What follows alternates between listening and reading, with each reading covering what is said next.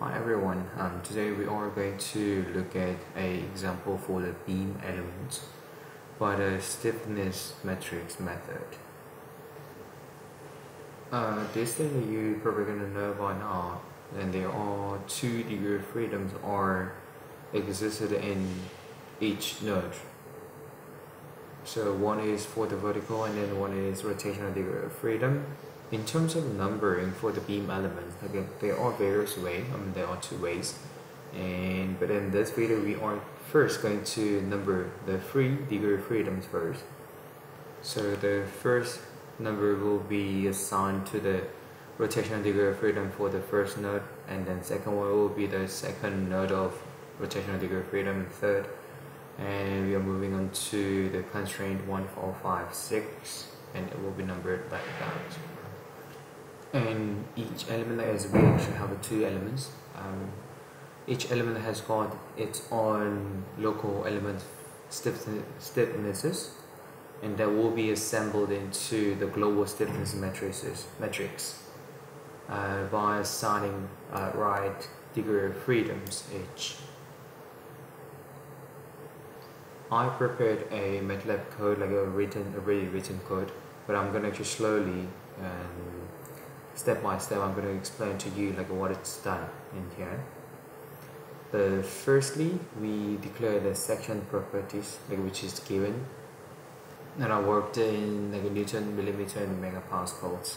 Once we declare the section properties, we are moving on to generating local stiffness matrices. As we know, we have 3 nodes, and then we have 2 elements, and then we have 2 degree of freedoms per node. So I specified it in there, and then I use them for creating the global stiffness matrix. And then what KEL store the matrix does, by using the cell function, a cell function is creating the rays of array. So we are storing the first and the second and so on, the local stiffness matrices into the KL store in the right position. And if you are struggling with the function, what it looks and or just go to help and then search that function, and then it comes out with a so extensive explanation with the example.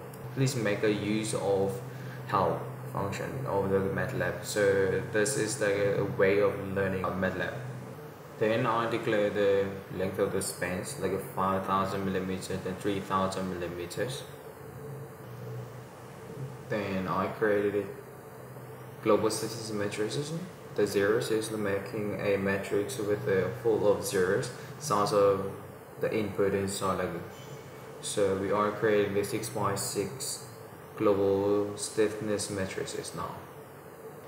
And then I made 4 loops for creating each element local stiffness matrices, and then assigning into the KL store so that I can call it later. Just a small note here: whenever you call the matrix array of the cell, then you are using the curly bracket instead of the round bracket we normally use it for the normal matrices.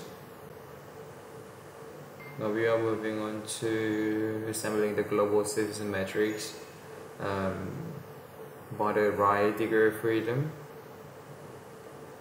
Each element has got 4 degree of freedom, so on the left and the right hand side. So you are having the first element has 4, 1, 5, 2. The second one is 5, 2, 6, 3. So basically you are calling from the 6 by 6 matrix, but you are basically calling 4, 1, 5 to first, 5th, second row, and then first, 5th, second column of the K global matrix, and then you are basically simply adding stiffness matrix just to prevent to override the value when they are actually assembling. So I'm just rewriting K global, the exactly same thing. So basically adding from the what it was to the local stiffness matrix. Then we're moving on to assembling the load vector for the system. So I'm creating the zero vectors like the 6 by 1 for the f and the f0. The reason being is the force vector consists of like a two portion. The first portion is a reaction and the second portion is due to the external loading.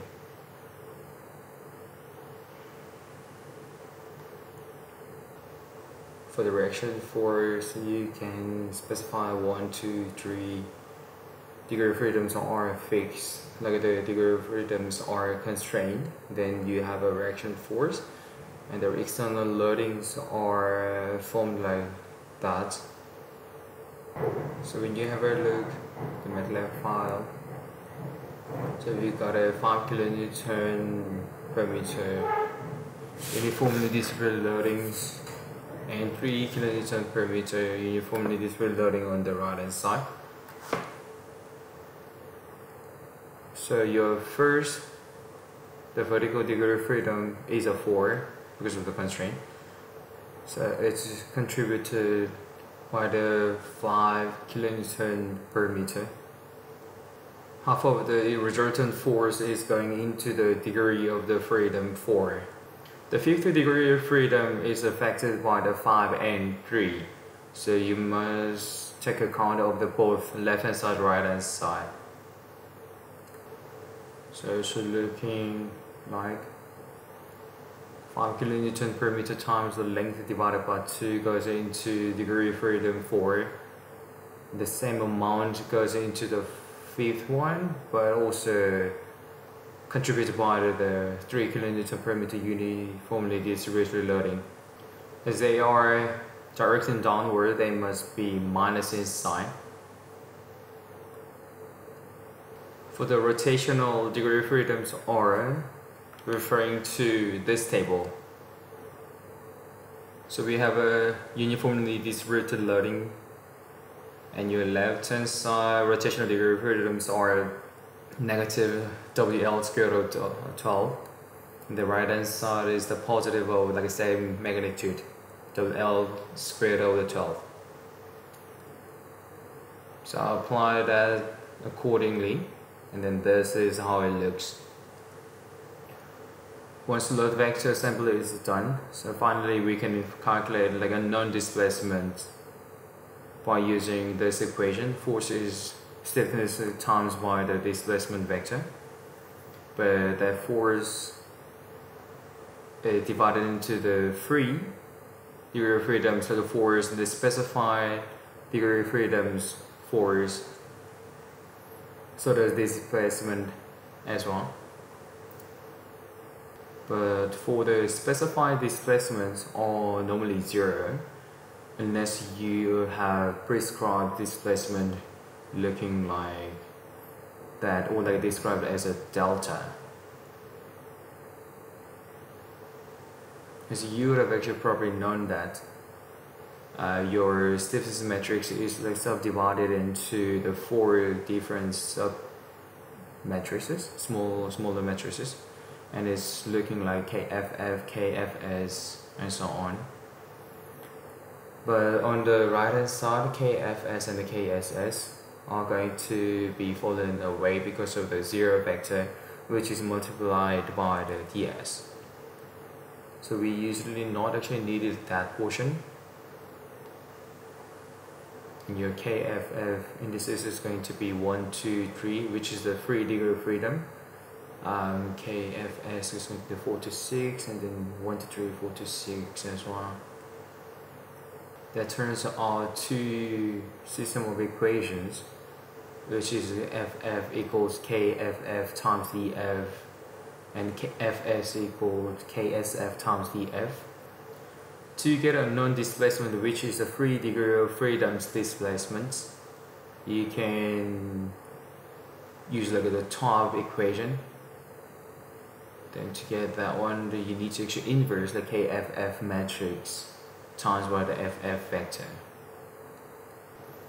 Once we have like the displacement, like all the unknown displacement, we can actually finally calculate out reaction forces. And now I assign KFF to have the 1 to 3, 1 to 3, all the global stiffness matrix, and then KSF to have a 4, 5, 6 rows and the 1 to 3 columns. And to solve, the D vector of like 1 to 3 rows is the same as KFF inverse, like that is the same as the inverse of KFF times the F vector, but the Matlab recommends you to use like the backslash to get an inverse calculation.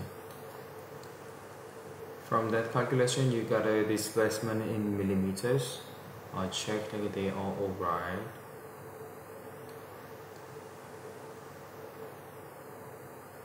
Then I moved on to calculate the reaction forces where the specified degree of freedoms are. Just like follow the equation that I actually showed you, and then the reaction comes out like that, and check with the program, and then everything looks okay. Alright, actually that's it, and I'm gonna see you in the next video with more generic Matlab code for the stiffness matrices method. Thank you very much.